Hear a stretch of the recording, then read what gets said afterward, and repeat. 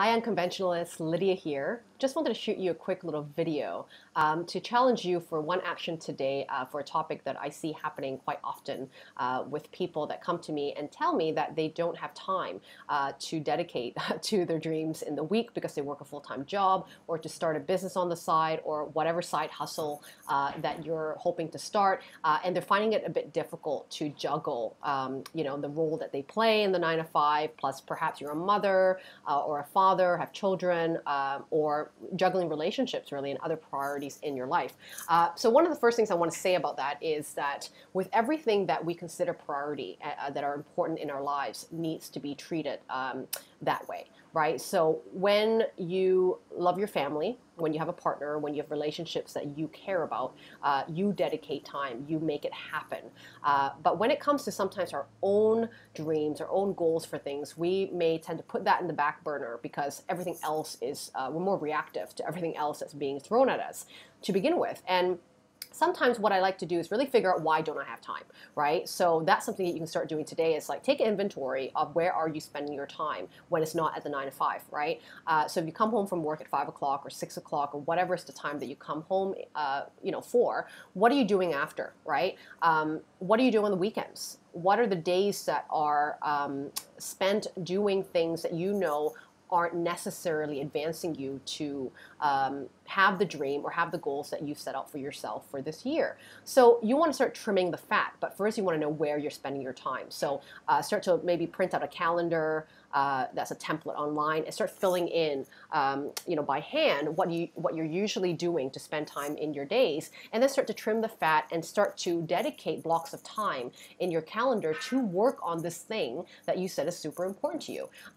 And so you do need to, first of all, make that choice, right? That this is going to be part of the non-negotiable goal, non-negotiable dreams that you have to exchange time for. And everything that we put into our lives is an exchange. When you say, I want to quit my job, you're exchanging it for something else, a different experience, a different value that you want to have that this job isn't giving you. If you say you want to start a business, there's an exchange there as well. You're exchanging time, effort, focus, creation, whatever it is, to do something that means something to you. And that might be because you want to create things, you want to impact the world, you want to do something of your very own. What are the reasons of exchange for you to be dedicating your valuable time throughout the week? And when you time block those commitment times, right? And you can start really simply, like one small time slot, Fridays from 5 to 8 o'clock, here's where I work on my business or I work on my goals. Because that's gonna, if it's in the calendar, has an alarm, you don't block anything off for that period of time, you can sit there and do it and you can focus and not have all these different distractions in your life as you're trying to complete things.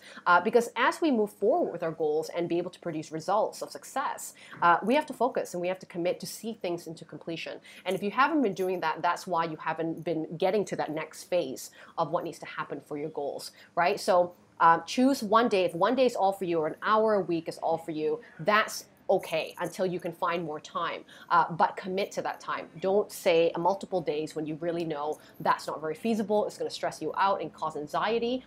Do something feasible, right? Create a feasible schedule for working on your goals after the 9 to 5. Or after work that you can really dedicate to, and create an environment that's comfortable for you. Have a cup of tea, make a meal, right?